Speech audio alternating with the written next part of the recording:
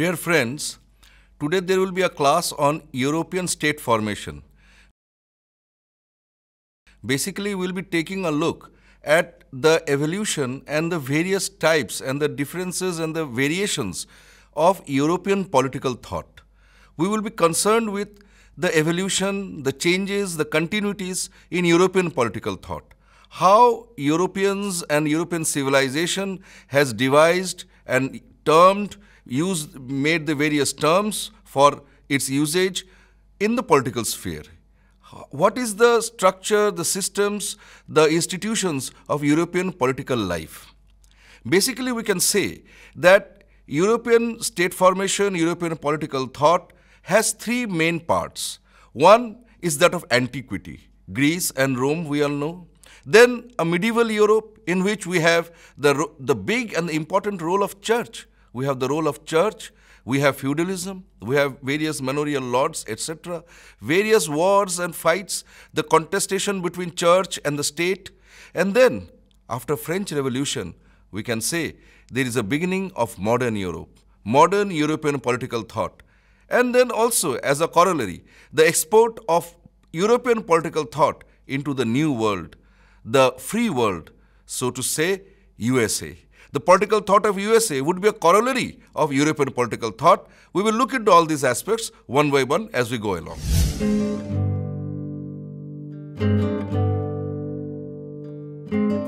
So, let us begin with antiquity, Greece and Rome. We all know that in antiquity, the Bronze Age civilization of Athens and Sparta, etc., we have such illuminating names of big philosophers: Socrates, Aristotle, Plato. These are the foundations on which European political thought is based, state formation is based. We can safely say that in antiquity, a very big imprint is that of Socrates and his associate Plato. Plato and Socrates have a big role to play. The very important book of Republic by Plato and a book called Politics by Aristotle. Both Aristotle and Plato, they play a very big role. And the main running theme of this political thought, state formation of ancient Europe, is the concept of philosopher king. Again and again it is mentioned in the literature, in politics, in Republic, by Socrates, by Plato, by Aristotle, that a king has to be a philosopher, or the philosopher should have kingly duties. Now, this is a very important concept. In antiquity, we find that the roles, the duties, and the responsibilities of a king are many and varied. But the most important aspect is that Europe, right from this very old times, made a distinction between metaphysics, philosophy, and theology, and religion. We say that in Europe, there is a separation between church and state. We all know that. This is a very modern phenomenon, but we say that there is a distinction between church and state. But we must not forget that right from antiquity, in the works of philosophers like Socrates, Plato, and Aristotle, and within the concept of the philosopher king, we find a very important distinction. The distinction between theology, that is religion, the practice of religion, the theory of religion, ritual aspects of religion, and its theology, its logic, its knowledge, its logos, theology and philosophy. Philosophy meaning the morality of good and bad, justice and injustice. Philosophy meaning equality, philosophy meaning rights and duties. So the philosophical aspects of political life and the philosophical aspects of social life, philosophical aspects of economic life, those are separated, differentiated from religious activities, religion or theology.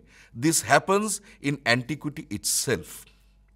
So we must try to understand that today when we speak of the separation of church and the state, what is the European concept of secularism, what is the European concept of democracy, All these things have their seeds in the hallowed antiquity and in the hoary past of ancient Europe, particularly that of Greece, Athens, Sparta, and then later Rome, which we will see subsequently. But there is a caveat. If Aristotle is talking of the Republic, if Plato is talking of politics, and they are talking of a concept of the philosopher king, but then we find that one of the examples of their philosopher king is Alexander the Great. Alexander, who took on a campaign of massive annexation, warfare, invasion, and constant bloodshed and arson and violence. This is another aspect of European state formation and European political thought. The philosophy might be that of a philosopher king. The ideal may that be of democracy. The ideal may be of justice and injustice. But ultimately what Europe comes out with as an example is something like Alexander. So this is another dichotomy or another contradiction in European political thought.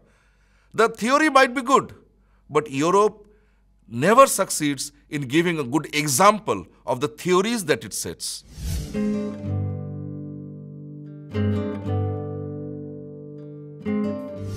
Friends, as we were taking a look at this antiquity, we must stress a few points.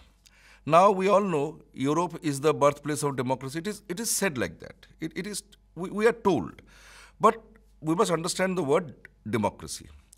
Democracy means the rule of, cracy means politics, statecraft, power, of the demos. Now demos means the free citizen. The important aspect to understand is that Greek democracy was not for the slaves.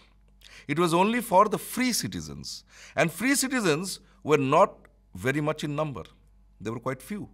The majority of the population, majority of the economy was run by, the main part of the economy was run by slaves. A large percentage of the population was slave. In Greece as well as in Rome later on. But there's a distinction between Greek democracy and Roman democracy. In Greek democracy, the demos, the free citizen, is the person who has the right to vote, to elect the representatives, to elect the Senate, the tribune, and in the case of Sparta, run a Senate and elect a king also. Now let us come to Rome. Now Rome is the forefather, we can say, of the institutions of European state formation. Even today, the very architecture of their parliaments, their house, the names of the institutions like the Senate, the Congress, tribune, these are all Roman terms from Roman times, from Roman democracy. Tribune meant an open forum, an open area for all the Romans to come and talk about political affairs, take decisions, and then ask the Senate to implement it. Senate is like the Mantri Parishad, we can say, the executive. The Senate is elected by the tribune, by the people, the populace, and then the Senate implements the various demands and the wishes of the Romans. Now we must understand, Roman democracy is for Romans, the citizens of Rome. Very rarely do we find that the institution of Senate, Congress, tribune, etc. are duplicated in other Roman cities. It is there in Alexandria, it is there in Lydia, few cities, but not in the entire Roman Empire. Now when we come to Rome, we will find that in Rome, the institutions are being formed. The institutions which will live long in European memory, and modern Europe will also design itself on the examples given by Rome. It will design itself on Rome. We find after Renaissance and Reformation, the basic architecture of Europe is Roman. All the modern buildings of Europe, they have an imprint of Rome on them. The basilicas and the churches, etc., they all have Roman imprint on them. But Roman political thought state formation has three major parts. The first is pagan Rome. Pagan Rome, which has Jupiter and other pagan gods. It has the concept of polytheism, many gods, Poseidon,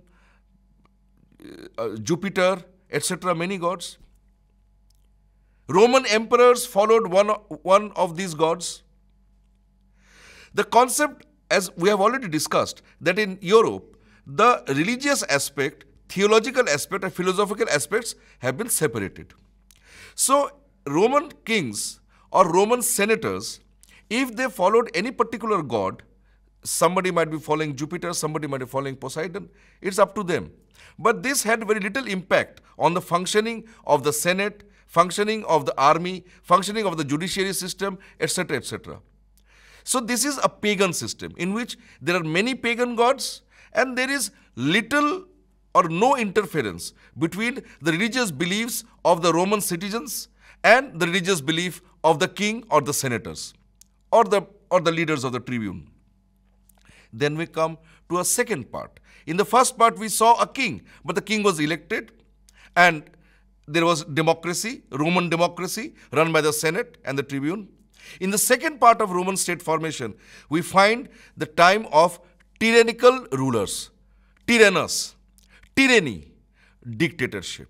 So another aspect of modern European thought, dictatorship, autocracy, tyranny, has its roots again in ancient Europe, in ancient Rome. The first dictator or the first absolute ruler, the first absolute king was Julius Caesar. Julius Caesar bypassed the Senate. The tribune was totally made powerless. And all the power was taken over by Julius Caesar. And in modern Europe, in medieval Europe, we find that Caesar became such an important name that the Russian kings, they used to call themselves Tsar, which is a Slavic word or a Russian word for Caesar. Caesar in Russian is Tsar. They used to call them Tsars. The German kings, the German emperors, the Prussian kings, they used to call themselves Kaiser. Kaiser in German is Caesar. So Caesar becomes a very important word, a very important idea. The idea of the absolute king. Now this is another part of Roman political thought as well as the legacy that it takes over to modern European political thought.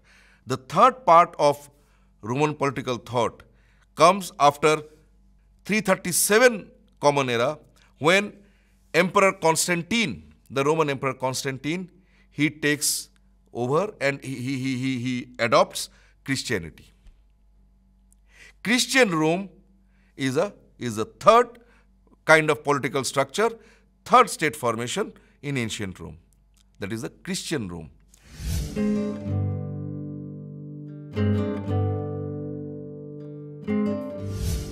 In ancient Greece and in pre-Christian Rome, philosophy and theology were different. But the moment the Roman emperor becomes Christian, the philosophical aspects, the rational, the non-religious aspects, and church or the religious aspects, the control of Christian theology over philosophy, over non-religious philosophy. Aristotle, Plato, Socrates, even Roman writers, Roman poets and writers, they don't have any religion. They don't say we belong to this religion, that religion. They're all pagan. They might be worshipping some god.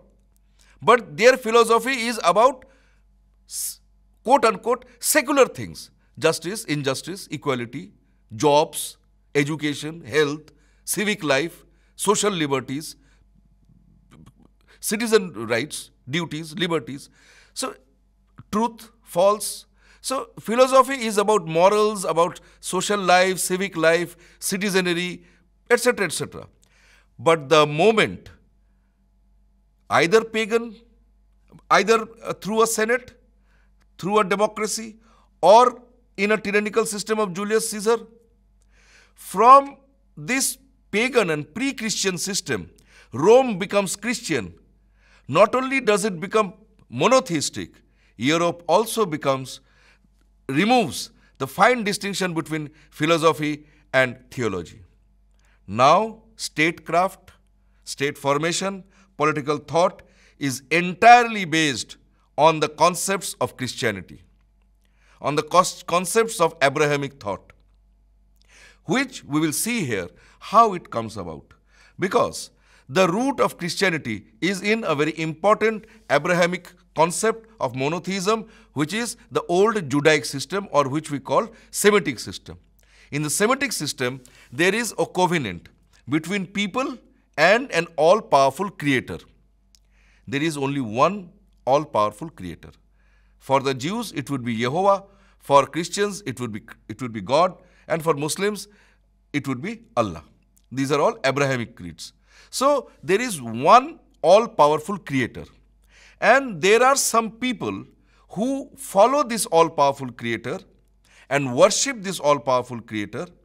And the all-powerful creator, Jehovah, God, Allah, makes a covenant, a promise, comes into an agreement with these people, his worshippers. So this is known as a kind of Semitic exclusivity. Now, pagan Rome, pre-Christian Rome, was not in this concept, did not understand this concept of covenant, of monotheism, of an all-powerful God.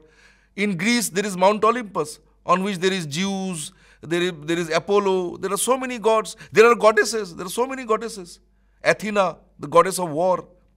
And in Rome, there are so many gods, Jupiter, etc. There are so many gods.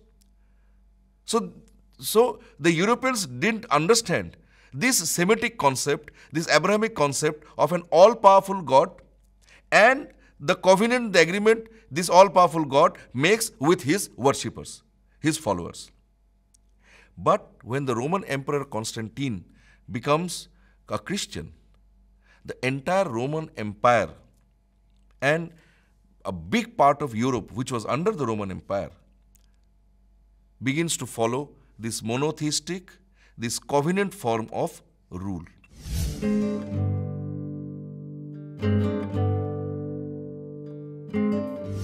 Now the role of church becomes very, very important. In medieval Europe, the church, the Pope, controls all aspects of political life as well as religious life. Hence, the politics and religion become one. But European mindset, as we have seen from pagan times, from ancient times, from the times of Socrates, Plato, European mind does not like it. And so from medieval period onwards, there is a constant struggle between church and the king or the political authority.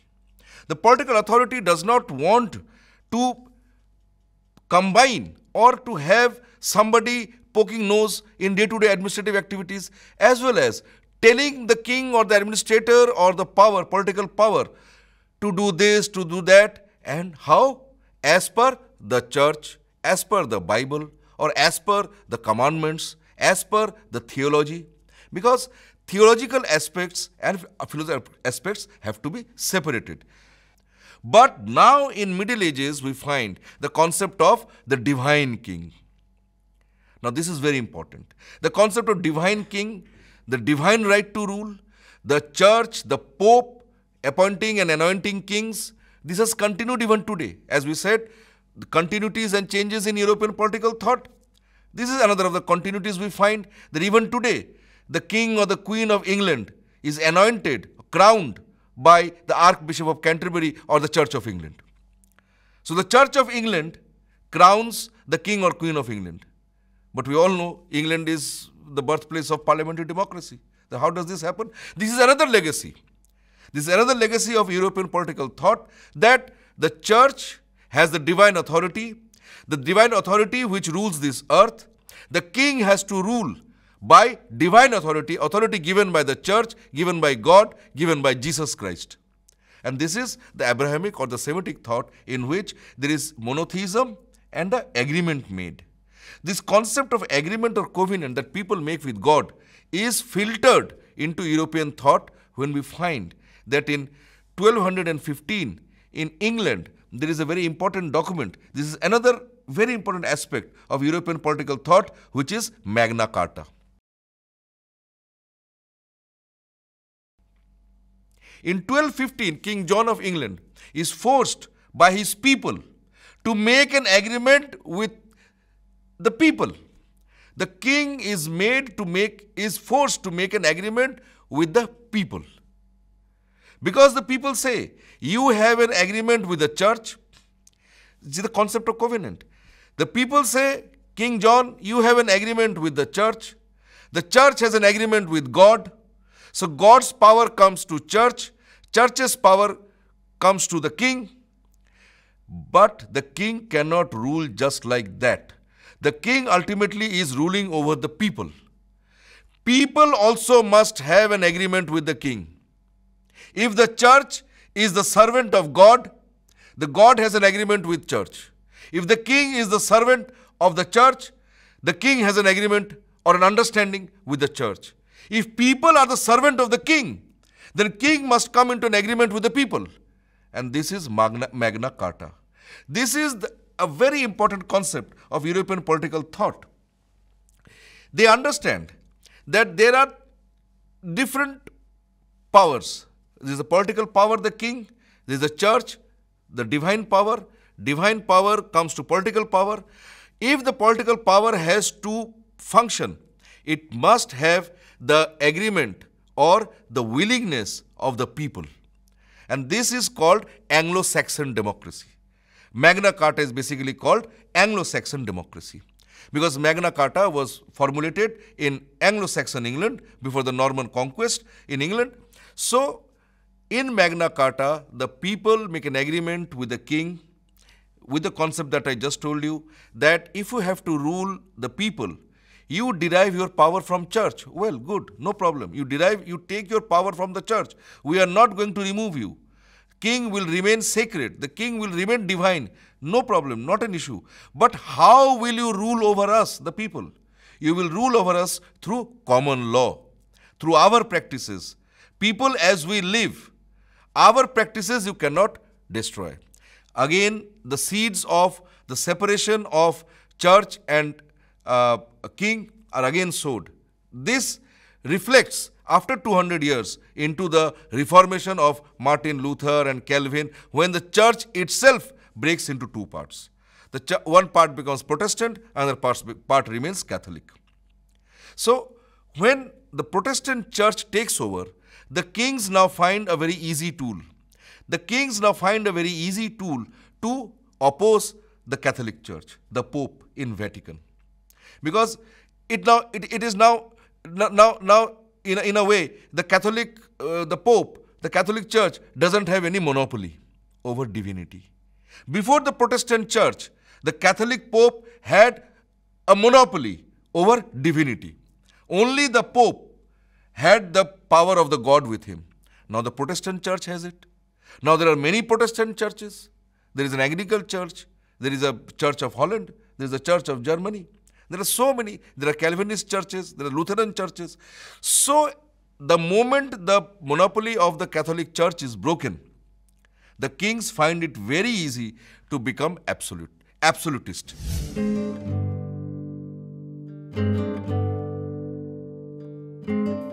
So now then we come to the next part. The next part is of the 17th century, when in European political thought state formation, we find that different kings are following different churches. Because Europe has yet not come out of the Abrahamic concept of the divine, the divinity of the king. Because Jesus Christ was a king, INRI, idua Isa Nazarethos Rex idua, INRI, means Jesus is the king of the Jews. And by corollary, Jesus is the king of the world. So, the king has to be divine, because he is a Christian. Christ gives the power to the king. But now there are many types of Christianity, many types of churches. So, kings begin to follow different churches, and the churches begin to promote different kind of kings.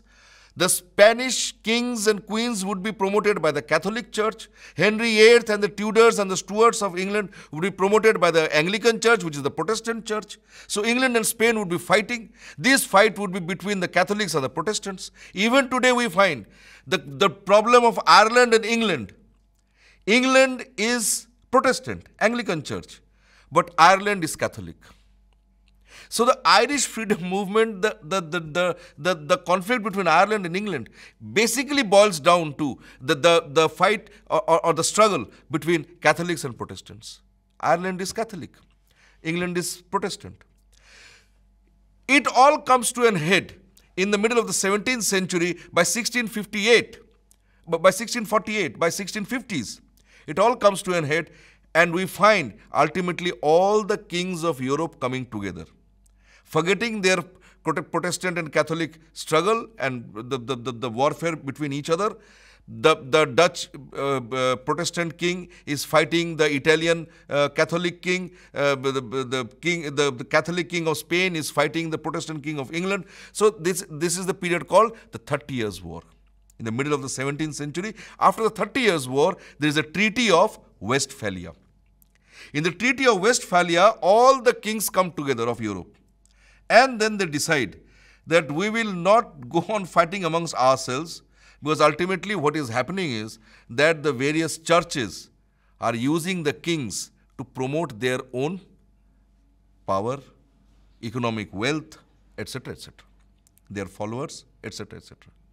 So the kings then decide, and after the Treaty of Westphalia in 1648, Europe never undertakes another Catholic Protestant war. After this, the Treaty of Westphalia, the next great watershed in European political thought state formation is the French Revolution. After the French Revolution, after this Renaissance, Reformation, the conflict between church and the state, absolutist state, the absolute, the divine right of kings, the absolute dictatorship, enlightened despotism, etc., we come to French Revolution. After the French Revolution, another important concept in Europe arises, which is the concept of the nation state. Now, the state is a nation state. It is based on nationality.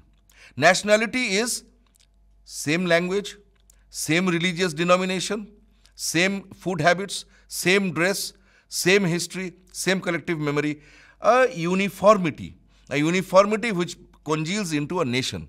And this nation has the power, the political power, and it's the nation state. Now, nation state, after the French Revolution, is totally based on the concept of republic. Now, this republic is again going back to the ancient past of Greece and Rome.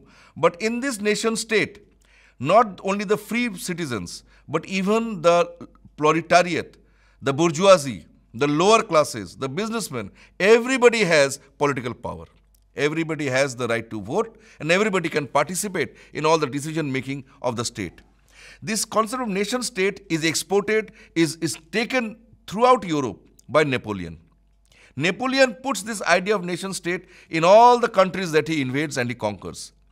Modern European concept is a state which has as its basis rationality, science, and logic.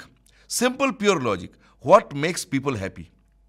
Now, when we come to this, the last invention of the Europeans, basically in political thought, in the basis of political thought, apart from all the institutions that they create and apart from all the things that they create, European Union, this, that, European Union they have created. But in conceptual terms, the last invention that the Europeans make is the separation of powers between judiciary, legislature, and the executive.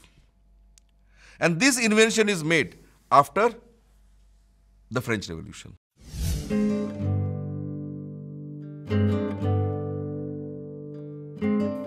In another system, the communist system, after French Revolution, this capitalistic free world system, where a separation of power is done between legislature, executive, and judiciary, another system was the communist system, which was an entirely totalitarian system. In the communist system, all the rights and all the powers of the citizens are taken over by the state. Because the state thinks that if the state is all powerful, then only it can ensure freedom, enjoyment and well-being of the citizens.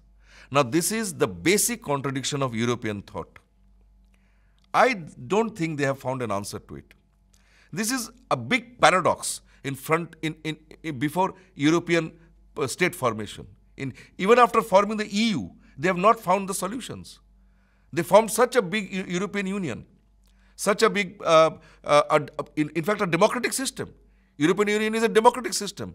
But has it found the solutions? The solutions of poverty, the solution to the rights of the individual, to women, to environment, all these things, have they found a solution? No. Now the role of theology has been taken over by the all-powerful state, the deep state. In Europe and America, we have the deep state. It's an all-powerful state. That's kind of a religion. The communist state, that's kind of a religion. It's an all-powerful totalitarian regime, be that of Hitler or Stalin, or now different totalitarian dictatorships, the communist regimes. It is a failed system.